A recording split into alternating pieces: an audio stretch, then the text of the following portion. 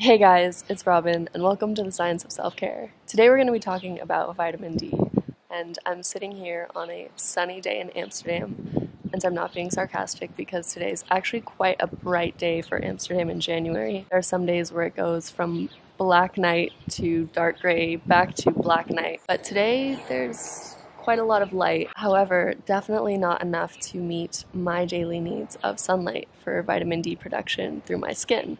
So vitamin D is the one type of vitamin that we don't most efficiently get from our food, but actually from sunlight. The ultraviolet light in sunlight hits our skin and transforms a type of cholesterol under our skin into vitamin D3 or cholecalciferol. And this is the most potent form of vitamin D. There's also a type of vitamin D called vitamin D2 that is sometimes added in fortified foods. This type of vitamin D is also the type found in mushrooms. The current thinking is that this form of vitamin D is not quite as potent as vitamin D3, which is what we get from animal-based foods and most efficiently sunlight. Medical professionals estimate that 10 minutes of strong direct sunlight a day would be enough for most adults. However, during the winter it's suggested that it's at least 2 hours of direct winter sun. Both of these estimations are not taking into account that most people are wearing SPF when they're out in the sun, or in the winter they're wearing long sleeves and totally bundled up. So even with this amount of sun exposure, that may not actually be enough, and there are several different studies that have shown that about half of Americans are actually deficient in vitamin D, and that is linked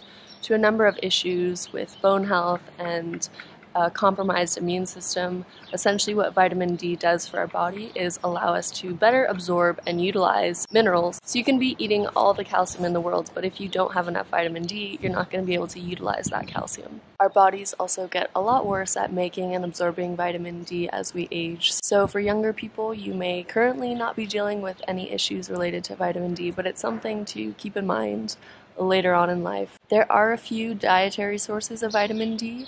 The most potent forms are found in animal-based foods like fish, meats, and egg. If you do follow a vegan or vegetarian diet, it's a good idea to make sure you are getting enough sun, and especially in the winter, consider supplementing your diet with a vitamin D supplement. Because vitamin D is a fat-soluble vitamin, you want to make sure you are consuming that supplement with a meal, or at least with some sort of fat source. I often also consume my vitamin D supplement along with my omega-3 fatty acid supplements, but at least I always know there's a little bit of fat in there.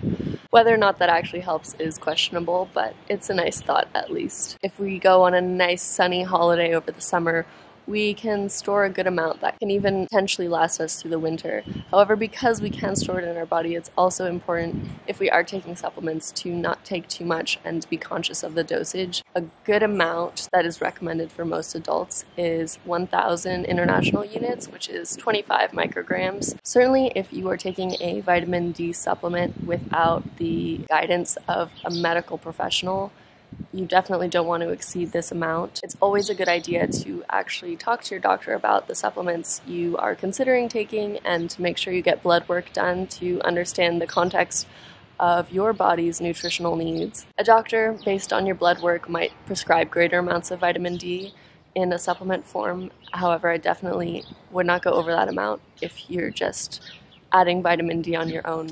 And this is the amount of vitamin D I take every day, but again, that's completely irrelevant for you because each of our bodies is so different. It's pretty evident from my skin tone and the color of my hair. I used to be blonde in California, that I don't get a lot of sunlight here, so I make sure to supplement my diet, and I also like to include plenty of fatty fish in my diet. Examples of fatty fish include salmon, mackerel, herring, sardines. The point of this video isn't really what I do, but just to give you some more information on vitamin D and to maybe help you reflect upon where you might be getting your vitamin D, and if you might perhaps be in the half of adults who are deficient in vitamin D.